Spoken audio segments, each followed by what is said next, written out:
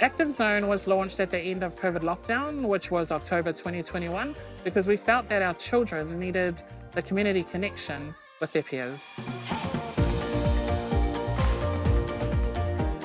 So Active Zone's aim is to bring all cultures through from the community and from all ages, from live right through to adults. Our other classes would normally be performing arts, it would be hip hop dance, it would be fire dancing. So then we incorporate culture into the program.